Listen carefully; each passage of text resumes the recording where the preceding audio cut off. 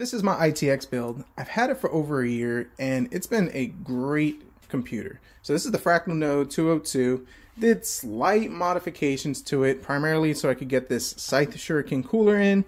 Also did a little paint job just to add some contrast, and I put these vents in, primarily because the graphics card was getting toasty, so it allows it to suck in fresh air. Exhausted out the back over here, lowered the temperatures, helped me to get a better fan curve, and this computer's been great. So I'm getting ready to go on vacation, and she's coming with me. So now typically when you travel on vacation, you take your laptop with you, and laptops are great. I mean, they sit on your lap. You can kind of sit at the whole Starbucks and, you know, sip your coffee, mochiata, grande, venti, whatever it is that you like to drink, and, you know, play on your laptop. Some people game on it. That's not me. Number one, I'm not a Starbucks guy. I don't drink much coffee. And number two, I really don't use a laptop like that. I primarily like to use the computer and just kind of game at night, the last, few hours before I go to bed, once we're done with all the activities, and just be comfortable. And the one thing I found about the laptop is, number one, you're very limited with them as far as upgrade path. They can get expensive. And if you want to get one that games very well, edit very well, you're going to have to spend a bunch of coins on it, and coins are not easy to come by nowadays. So with this small form factor, I could pack her up, get a little small monitor, and it checks all the boxes. Got the power I need to edit, game, and it should work great. So in this video, we're gonna do some maintenance on it. I'm gonna show you how I'm gonna pack it up for travel, and even a cool monitor and a keyboard that's gonna work very well. So I could just kind of set it up on the go, pack it up, and use it the way I need to use it. So let's open her up. Got to take off the racing shark fin, my Wi-Fi antenna. Let's get this stand underneath off. Now we have 4 screws, 1, 2, 3, 4.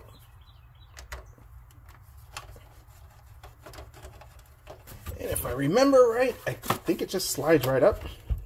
Yep. So to kind of give you an idea of the sins of the mods, one with the Scythe Shuriken, I think it's the Big 3, Kamehameha, Hadouken, whatever one you call that.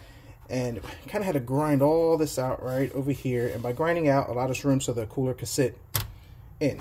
Cooler is a little taller than what this case calls for, but by doing this, we're allowed to put it in, and also you have to delete on the vent. It is what it is. And then over here, just cutted it out, just like so we can add our airflow. And in case you're wondering what this is my CD key that I got from a OEM trade-in or OEM one that I found, something like that, but I kept my CD key there so I don't lose it. So as you can see, it's a little tight in here. I mean, not terrible, pretty easy. And what we're going to do is we're going to upgrade the storage. But looking at it, I mean, light dust on the fans. We'll take a brush, dust all this off, make it look better. But really cool case to work in. Very happy with it. So let's take a paintbrush, one that hasn't been used for paint preferably. Same thing with this right over here. And considering that I haven't maintained it in over a year, it's not bad. I did game on it a lot because I had surgery about 6-7 months ago, and during the recovery, well, laying in the bed, this was what I used a lot. Definitely got a lot of game action in it. All right, hold the fan. Much better, but then again, not that bad. One may ask, should I change the thermal paste at this point? It depends on your temperatures. I've had this for, like I said, over a year, and my temperatures are great. Fan curves are still holding up really well.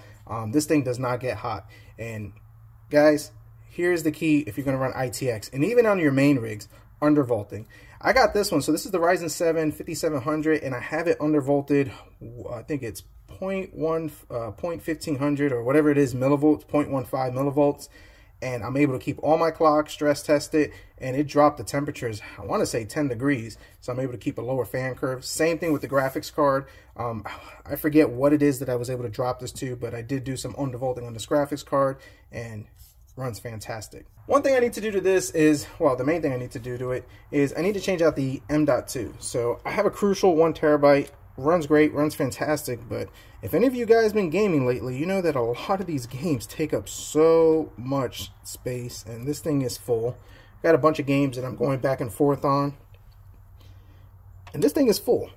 But also, I do use this for editing, and I've actually run into issues with space for that, so we need to get that upgraded.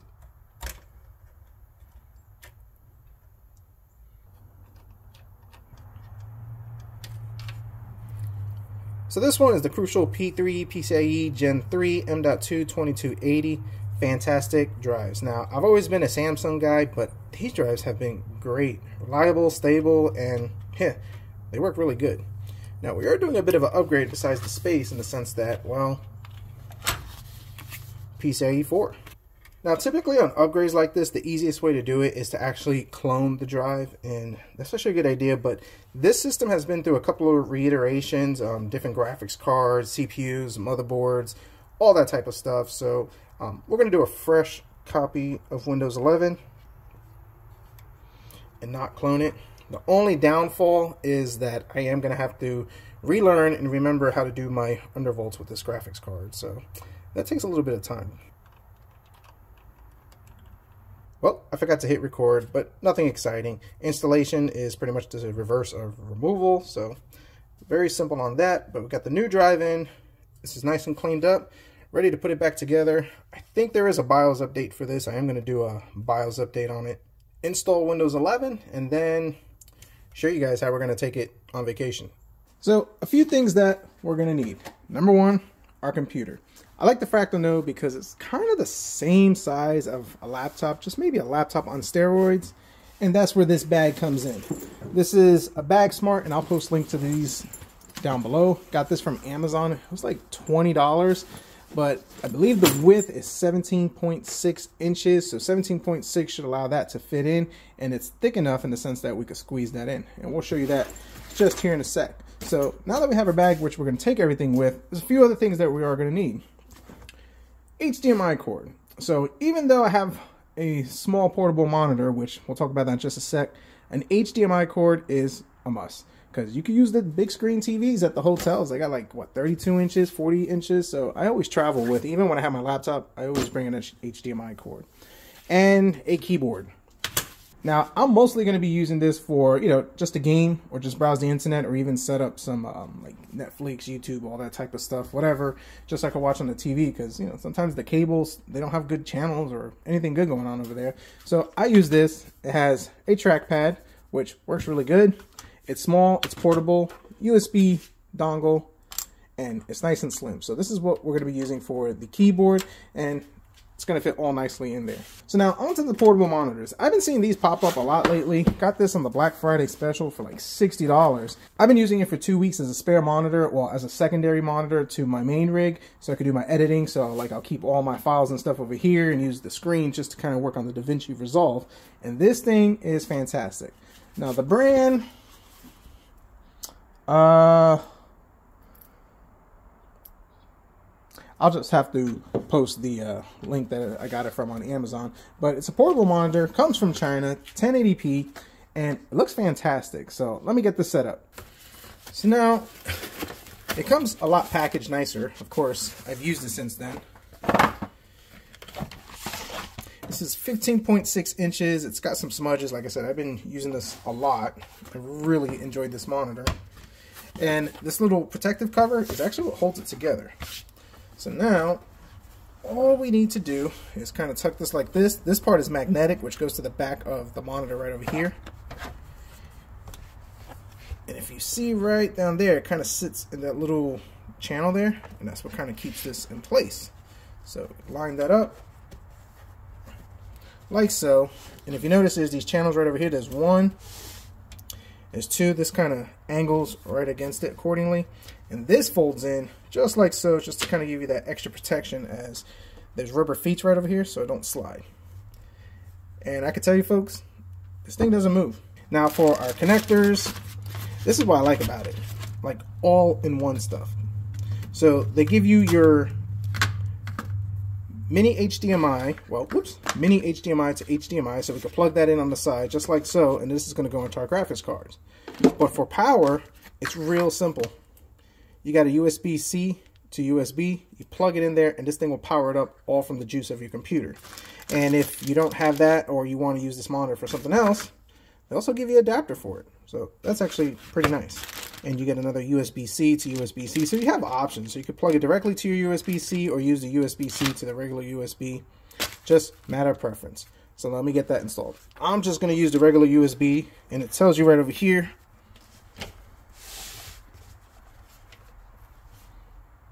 Just like so. You got DC 5 volt, Type C, HDMI.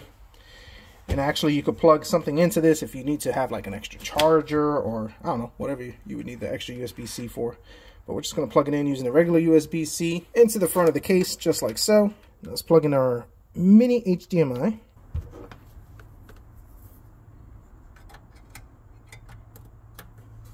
Power it on, and it works.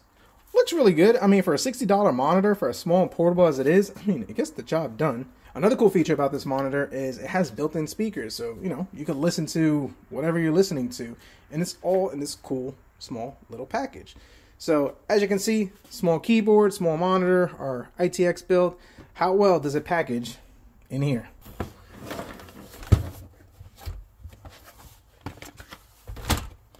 That's pretty much our whole computer. Now, of course, we do need to throw in a power cable. Forgot to mention that.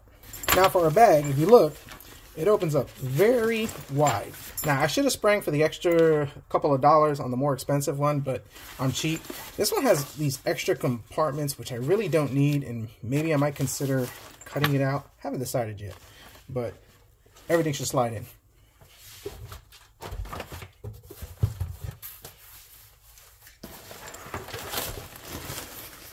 Desktop goes in just like so.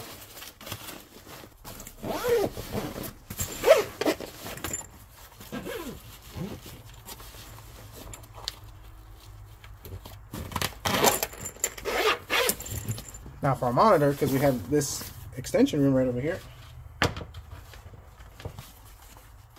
and the keyboard, and your cables.